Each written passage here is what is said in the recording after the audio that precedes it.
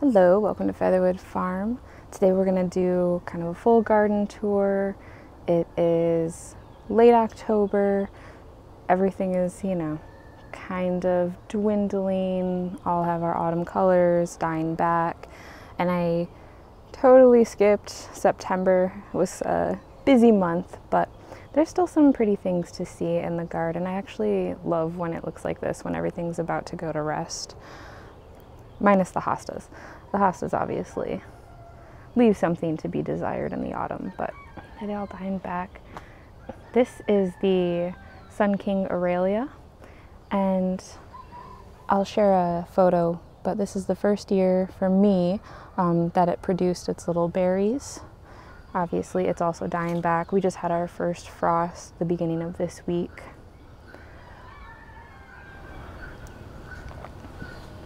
The asters all have their seed heads, which I don't cut anything back. Over here, I would readily welcome some of these asters kind of self-seeding, and I can play with them as I like. The goat's beard also getting ready to die back to the ground. Things that are still kind of holding on, the heucheras.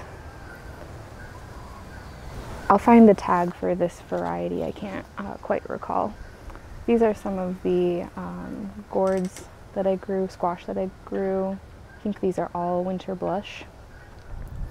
And over here, the Tough Stuff hydrangea actually still has a couple blooms on there. There's also a bit of a mess. Kind of throughout the yard, you'll notice I have plants still in their containers. I've been doing a lot of, clearance shopping at all of the local nurseries, the big box stores, kind of gathering things at really great prices. So this is a lemon meringue baptisia that we'll get in, a couple forsythia, snowball viburnum. Tipped over is a pink dogwood. And then I have two different types of ajuga down there and a few arborvitae, which I obviously have a heavy deer presence and they love arborvitae. I did get the western variety, which they're supposed to like a little bit less. This one's not a western, that's an eastern. But I'm thinking that because I got them for $10 a piece, it was kind of worth the risk, and I would see if I can manage to keep the deer off of them through a combination of using like the fishing line, the clear fishing line around the garden beds, as well as the deer repellent that I spray on. So I tried staking these ones up, they still toppled over. So I will be taking this plant out, this aster, and putting it in a different location, as well as that Sun King Aurelia back there. It got a little bit crowded out. Everything else in the front here, the hostas, the ferns, and the few hellebores that I have, they all did quite well. So I think get these two plants out, put them in the back of the border. I'm thinking possibly along the fence over here. Should work out better. There's the limelight hydrangea. These are the anemones. Obviously the flowers have since passed and we're left with these really cute little kind of balls. I did put in a proudberry coralberry.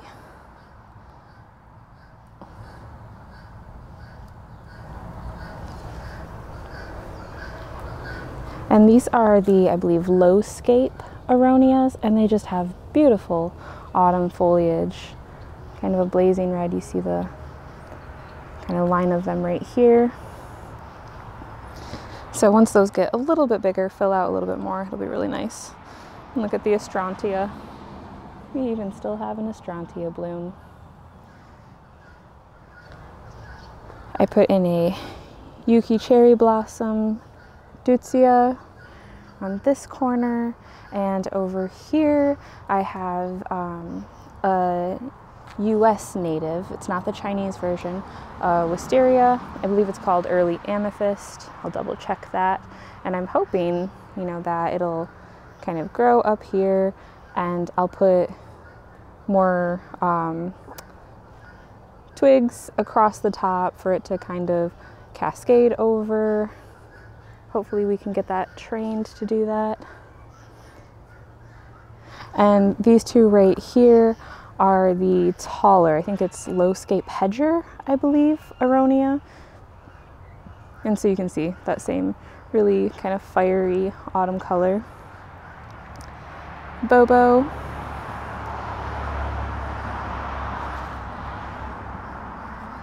And that is a limetta. The witch hazel also actually has pretty fall foliage color. So that's quite lovely. Everything in here is just covered with the elm tree leaves.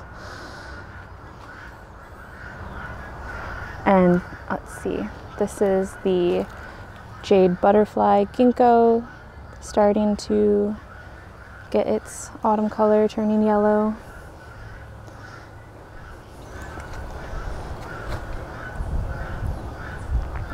And so, you know, this is a lot of shade plants toward the back, a lot of hostas, Brunneras, Solomon seal, and, you know, they're died back mostly already, so not much to see there. It would be nice to maybe get a few more shade tolerant boxwoods kind of tucked in there to give a little bit of evergreen interest.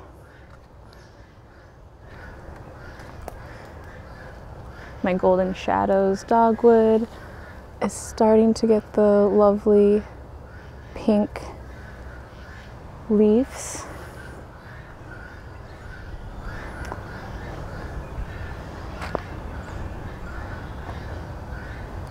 And the deer came through here and did some nibbling.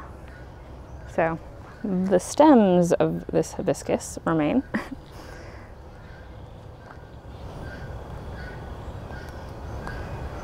I took out those banana cream daisies, and I actually think next year I'm going to take out these sanguisorbas. I don't think they're liking this spot. They just really didn't do much. So I'll put them over in the Redbud Grove garden. And I'll put an image up of these. This is the Eupatorium rugosum chocolate. And you can see just a few blooms kind of left, but really, really lovely plant. One of my favorites. This is a spent dahlia. And just this whole tangled web of catmint right there. In the front, all of these echinaceas are gone over, and as you can see, the goldfinches especially, some bluebirds, some chickadees have just been feasting on the seeds.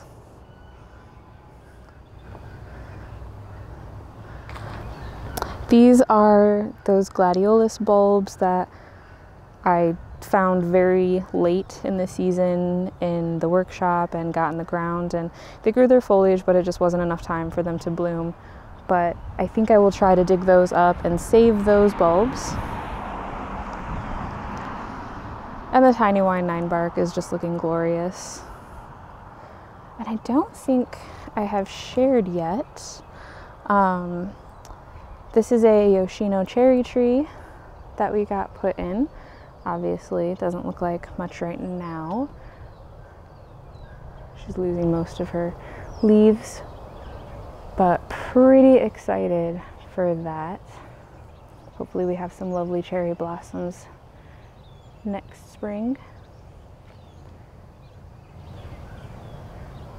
All right, now we'll move across the driveway. And over here I have been expanding the beds. So I just did sheet mulching using cardboard I had on hand, as well as contractor paper and the wood chips from a chip drop that I got, which was actually one of the best chip drops. There was a lot of leaf mulch in there as well. So I did get some of the new plants that I picked up put in the ground. So this is a Nico blush deutzia, and it has a darker foliage right now in the autumn and darker stems, really pretty. So that should be lovely in the spring. And I don't have this planted yet, but I think this is where it's gonna go. It's a Chamaecyparis, I believe. I think it's called Tempelhof. Double check that.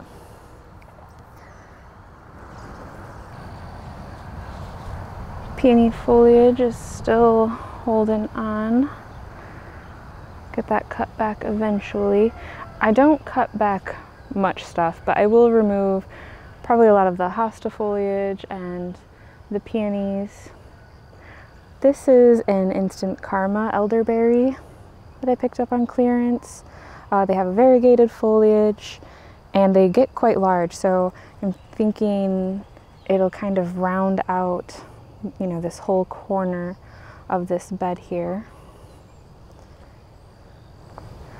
And these are a few Maimone weigellas under one of the red buds. Still a few Rudbeckia blooms holding on. Here is a smaller Western Arborvitae specimen that I put in before I found those other ones on clearance that were much larger. This is a Spring Grove variety. It's a proven winner's plant. And I've had this in the ground, I want to say 3 weeks approximately. And yeah, the deer haven't touched it yet.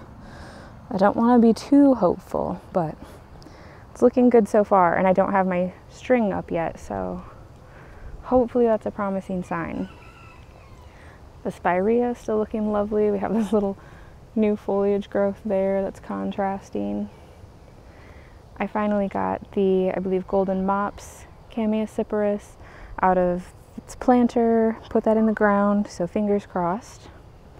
I did have 4 Madrona sedums here, but the deer just, regardless what I do, eat them down, unfortunately. So I think all the sedums that are in this bed I'm going to pull out. And right here is, obviously not in the ground, a double take peach quince, which I'm putting to the back of this border because I know that the plants themselves after they flowered are kind of rangy. And I'll share a image of this as well. But this is the autumn gold ginkgo that we got last month, I believe. She's been in the ground for probably 4 or 5 weeks or so. And I'm so excited for this to grow up and to just have a much larger canopy of kind of this golden ground cover of leaves fallen. It's so beautiful. And also not in the ground yet, 3 double play kazoo. I think they're called double play blue kazoo. Okay. That I'm thinking we'll round out this corner. And so this is another area that I've expanded, sheet mulched, put the wood chips down, and it's basically gonna butt up to the kind of tractor trail and block that from view from the house in the front of the yard. This doesn't look like much. The deer came before I could put the spray on these and ate the top half that was like living and still in bloom and green. But these are 3 asters. I want to say almapatchki. So they'll have beautiful, vibrant pink blooms. They also really went after my black tower elderberry. which is quite unfortunate. I don't know why they went after it so hard. They went after the lemony lace ones in the front too. But here you can see the mess of sedums that they just keep eating. So I think I have to accept that that's a losing battle. And the sedums, regardless of what I try to do to protect them, the deer will eat. And again, these Rudbeckias are still holding on.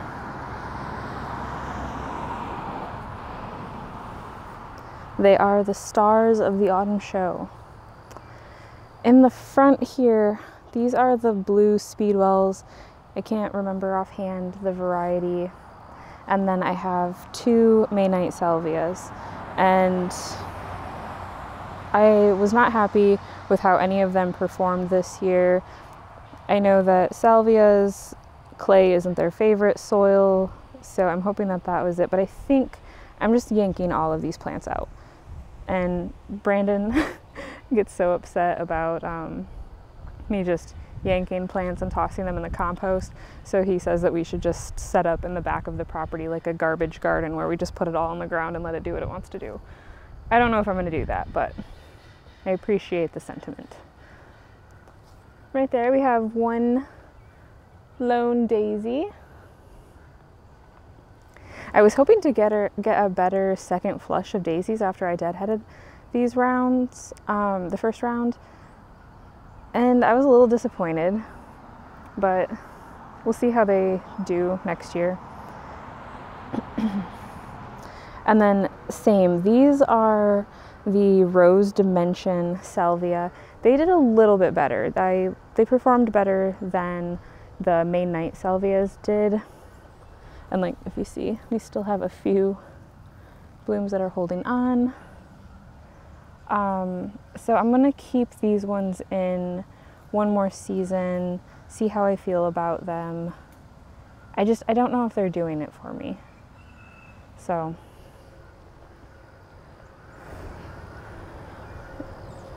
I kind of reworked this side as well. Oh, actually, let me back up. So yeah, I filled in right here, sheet mulched, applied wood chips to connect these 2 beds. So it's next year I'll edge everything and make it look cleaner and pretty, you know, large swoop there. And then I think I will keep this a grass path. At least for now, that's the plan. I also got my Globe Blue Spruce out of its pot and put it in the ground a few weeks ago now. And she's not dead. So hopefully she stays alive for me. I've mentioned before my horrible luck with putting basically anything coniferous in the ground. So yes, this is an area that I've kind of reworked. Got that in the ground.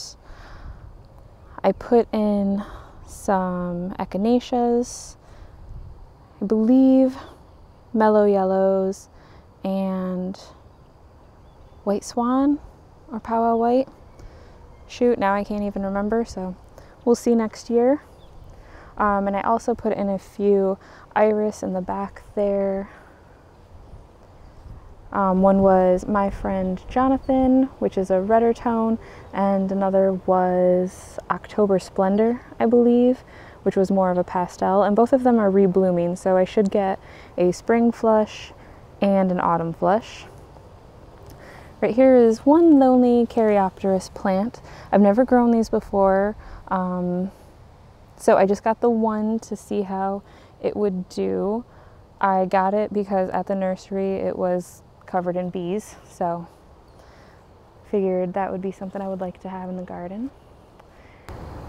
Right here is some variety of switchgrass. I wanted to say that it might have been Shenandoah, but that's taller than a Shenandoah, so it might be a Northwinds, but looking lovely nonetheless. So this area I still will be reworking in the spring. I want to kind of bring in some shorter plants maybe something 2 foot tall and under to kind of underplant these pycnanthemums with. I think it needs that. These coreopsis actually did well. They were getting crowded out by some nepidas. I yanked the nepidas. I put in a straight species baptisia here, and actually I put in another one on the back side over there on the other side of that switchgrass. And as we can see, the deer have already checked this out. And I will move this standing ovation serviceberry. It has been horribly unhappy here. It didn't like the other spot I had it in. So I'm going to, I believe, put it in the backyard near where I'm growing another type of serviceberry, because that one is happy and thriving. Over here is another example of my bravery. So this is a fluffy arborvitae, which is another western variety. As you can see, it's kind of a more chartreuse and lemony foliage color, which I think will look quite lovely. And that's been in the ground, yeah, for at least a month now and hasn't been touched yet. This is the reblooming lilac. The Culver's root and liatris all kind of gone over. Here is the pearl glam calocarpa. Got a few berries. It actually had a lot more, so I think something might have been picking at the berries. Interestingly, the one that's in the ground, when the frost came, started dying back a little bit quicker, and I picked up another on clearance right here, and as you can see, it is doing better. So, interesting observation. And here is the quite large expansion of this bed. So now these two come out at about the same length, and just kind of placing around, having fun with where I think I want things to go. This I'm really excited about. It's a creme de menthe dogwood, so variegated foliage. Another ginger wine 9-bark, because those are my favorite. Over here is a Zuzu cherry. It's a fastigiate cherry. It doesn't get quite tall. I'll have to double check. But it only gets, I believe, 4 foot wide. Right here, a wine and spirits Weigela, which has a darker foliage and white flowers in the spring. And I've never really been a fan of butterfly bushes, but at the local nursery, when I was clearance plant shopping, they were giving them away for free with every purchase. So I picked this one. It is Miss Pearl. And let's see. Oh, we have a web. 4 to 5 foot tall and wide. So we'll see how that does. But yeah, I think it's gonna be nice. I think the expansions are gonna be really good. Obviously, the edges are looking rough. I'll clean that all up in the spring. I just kind of needed to get it done. But that is what it looks like right now. And moving into the cut flower garden. Actually, let's take a moment and look, because these sweet shrubs, I love how they look. They're so pretty. It's such a beautiful pop of yellow flanking the garden. I still have yet to kind of designate this as a growing space, as a bed. I will in due time. Big changes in here we are going to turn this back into, or not back into, but we are going to turn this into an orchard. And while the trees are still young, I'll interplant kind of in between the rows some cut flowers, but we will be relocating those to a different area, and I'll share that in a later video. Right here we have a plum, and we need to get a pollinator companion right here. So that'll happen in the spring. In the front, we have 2 peaches. And then just this week, I planted in these rows, let's see, it'll be daffodils on the outside, and then in the center, peonies. And I think I have another peony right here at the end of this bed. Actually, the end of kind of all 3 of these rows. In the center, in between the peach and the plum, are more daffodils, and at the end are more daffodils.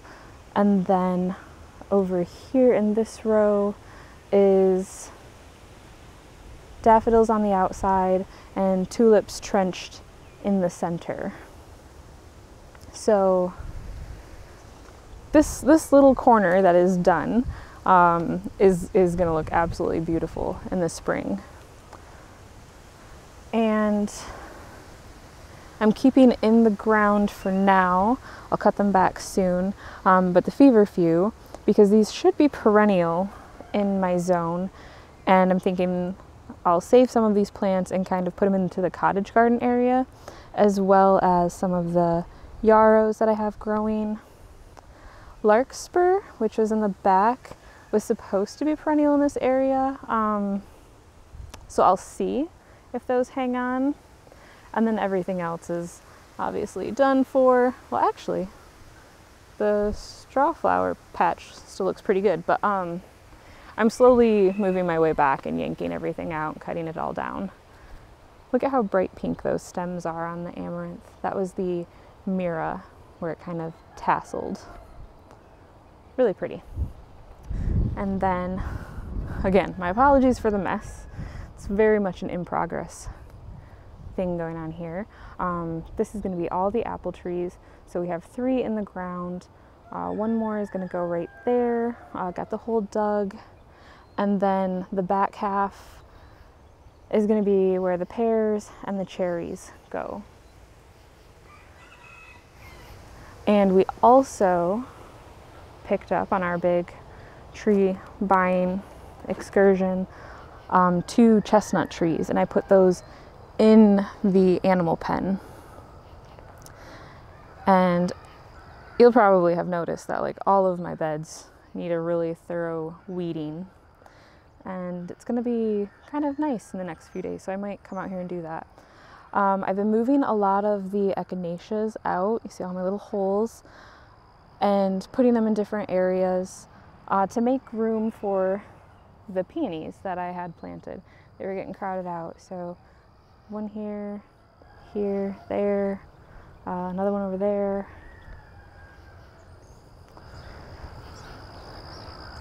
And honestly, I probably will probably not get to it this year, but next spring I probably will pull out these rudbeckias and the rest of the echinaceas and get those moved. I think the lady's mantle will stay. We'll see. I say that now, but and then through here I planted a bunch more daffodil bulbs. And let's just take a second to notice all of the walnuts smashed on the ground. They are everywhere. It's painful to walk on them. I got one of these little rollers to kind of pick them up, but I fill a 5-gallon bucket full of walnuts in, you know, a minute. It's exhausting work. Moving into the cottage garden. It doesn't look like much right now, but kind of reworked some things in here. I picked up another hibiscus. Deer got that one. A couple of daisies planted in. I moved some of my heucheras in here. Some of the echinacea that I moved went back in that corner behind the ginger wine 9-bark. I'm gonna pull this lilac out and put that in a different location in the spring. I'm just not liking it there so much. And I left some foxglove in. These are my iris, which I don't think I ever shared when they were in bloom, so I'll see if I have a photo and I'll put that up. This is the ice crystal oak leaf hydrangea. Starting to get some really lovely autumn color. Again, this didn't bloom this year. They bloom on old wood, and the deer ate it down last year, so no blooms. I divided my phlox plant that I have. Got a portion of it here, portion of it here. Defoliated, as you can see. What else? We have a peony right here. I believe this is a sorbet. And I also put in this grass. I think it was called Little Tickler. I think it's an oat grass. I'll double check that. I have a few more that I haven't put in, but I really like the look of them. And right here is a wee white hydrangea. So yeah, looks a little raggedy right now, but should look nice next year. The lavender raised beds are doing really well. All of this mess is pulled out in front of the greenhouse because I'm working in there. That'll be another video I'll share. Reworking this side as well. Here is a wabi-sabi viburnum. It's a compact one. Limelight hydrangea. And on either sides of this little path, kind of curving, I have La Belle Epoque tulips. I'm gonna keep them in the ground, fingers crossed that I can keep the deer out of here, the rabbits away, and they'll do well. The mock orange put on so much growth this year. It doesn't look like much because, again, leaf loss, but I'm excited about that. Hopefully next year it'll bloom for me. I put in the ground one of my topiaried Norway spruce. And then right here is the first macrophylla hydrangea in our garden. Brandon picked this one out. It is a Monrovia variety, Seaside Serenade Cape May. And kind of before the frost came, it had really, really beautiful foliage color as well. You can still kind of see like tinges of pink and red. And let's see, it's getting its buds set up. So I'm hoping that we'll have blooms on this next year. And you'll see I got the Ceramicoop painted with that contrasting color, which I really like the look of. Sorry, I'm tripping all over everything. Tripping over my mess. And then moving into the raised beds. This bed I'm not really going to mess with until next year. It's got some thyme still in it. One lonely lavender plant, the mint. This one is just cleared away. I just harvested the last, well, not just, but harvested the last of the onions that were growing. And oh yeah, okay, a couple more lavender plants. This is actually the Lysianthus, these little green pokes that are still holding on. Rosemary plant, and some parsley, oregano. And then this was the bed with the dahlias in it, so I'm waiting until a little bit later before I pull up the tubers. But in this side, these first 3 beds, I have between I think 600 and 800 tulip bulbs in each one. And I'll post a separate video kind of sharing what bulbs I picked, what varieties, and kind of where they went. But they all got topped off with the farm-made compost. It's not entirely finished, but it has been rotting for about a year now, so it's completely safe to put in here. And this will act to obviously feed the soil, but also as a mulch. And this is all that I have left of the bulbs to plant. It's probably like 50 daffodil bulbs, and then I just got the remaining peony roots. So I'll get those in today. And there's my glorious mess. And let's show you. Oh, I also pulled up the lily bulbs, so I have to find homes for those. And these are some of the clearance plants that I got that I didn't get in the ground yet. A couple more snowball viburnums, which I'm actually going to take. We have a shack up north on the Muskegon River, and I want those on the property up there. Rainbow Sensation Weigela, another of those Spring Grove arborvitae, some Nepidas. This is a Fothergilla, which talk about lovely autumn foliage. So beautiful.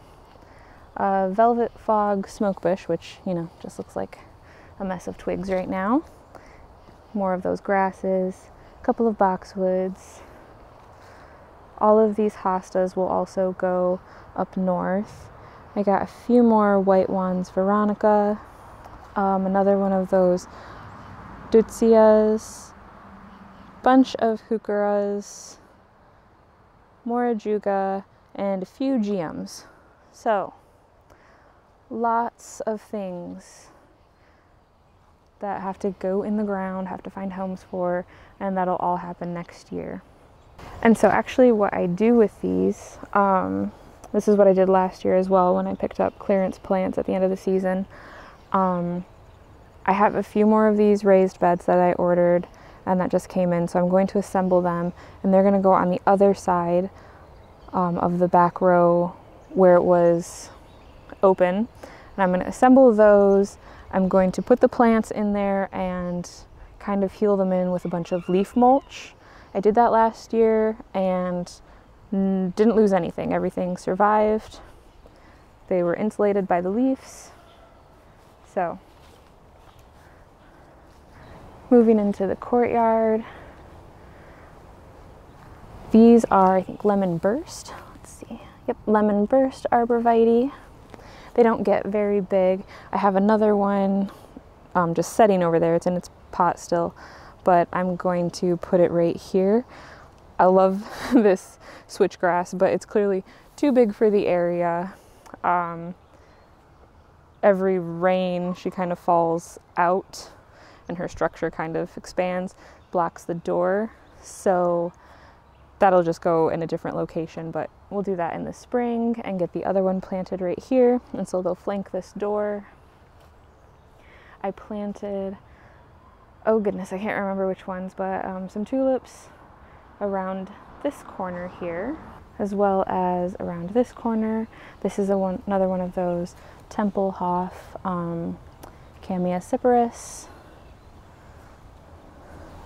So I believe these are slow growers, but it should slowly grow to fill out the space, like 4 foot wide, 8 foot tall, something like that. And I think I'm gonna come through here and mess around with this area again. You might recall I had the culinary sages over here.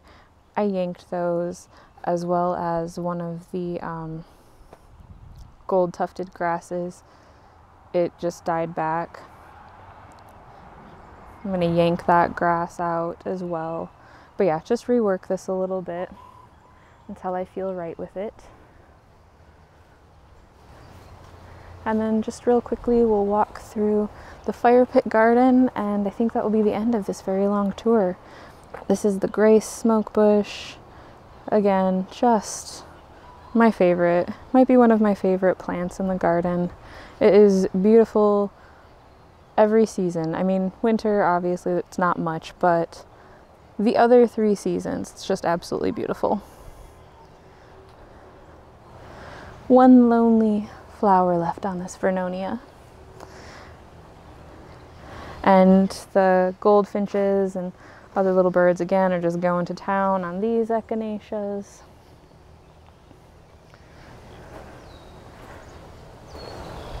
So it's really pretty in the fire pit garden in the autumn because of all the grasses. There's just so much movement and the sound that accompanies it. Back here is going to be a new addition next year. This is early amethyst beautyberry. So it's a different variety from the ones that I have in the Redbud Grove. It has a lighter, more chartreuse foliage color, which I really liked. And so I think that I'll probably bring this bed edge out a bit next year. This is one garden that I feel like I don't have to rework a whole lot. I'm actually fairly happy with what I did. There's a few things here and there that, you know, I'll tweak, like I'm pulling out the salvias that were up here, as well as these little seed nepitas. But other than that, it's pretty solid. And so that is it for our late October garden tour. Thank you for joining me, and we'll see you next time.